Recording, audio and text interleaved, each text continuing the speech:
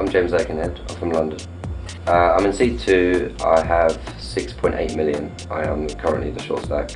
I think the average is 22 million, so I have only 30% of the average, which is, it means I've got a big hill to climb, on the final. But, all short stacks, you need a bit of luck and, coming back into November, hopefully I can run good and get some chips back. Yeah, I'm a professional poker player. I've been playing poker as a job for 3 years now. I've been playing poker overall for maybe 5 years, possibly 4.5 years.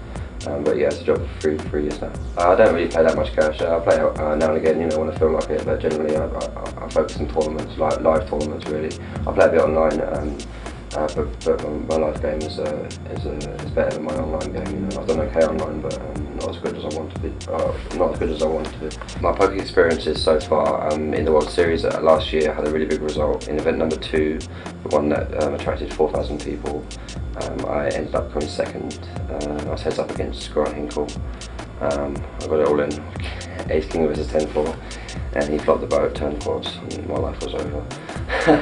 But yeah, I mean, it just made me more and more hungry to come back to the World Series this year and win a bracelet. And and I really have a really good shot now, and it's the big one, the main event, the one everyone wants to win. So I'm come back in November with a real hunger. It was so tense in the run down to the final 9, from 27 to 9. The players went out a bit quicker than I thought they would. I honestly thought I'd be there till 4 in the morning, and we were over before 11 in the evening. So, I mean, that was a big relief, I guess.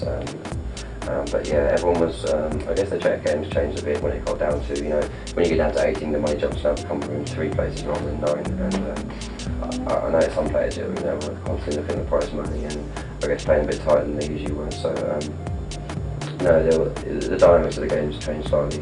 But yeah. It was very tense, and when there was 10 left and I was short stack, I was like, oh god, I'm playing to get the bus now.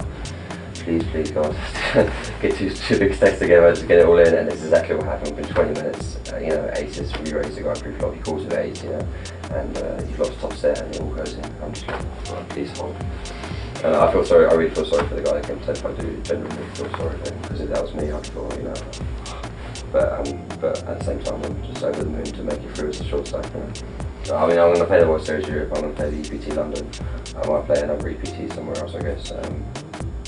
But other than that, I'm going to try to stay away from poker. I'm obviously going to have to do a few interviews and stuff back home, I'm surprised. But other than that, I'm just going to try and relax and take it easy. How would winning $8.5 million change my life? I guess I'd buy a new house. I guess I'd buy a new car. It's hard for me to say that right now. I don't really know. It's just too much money to really think about.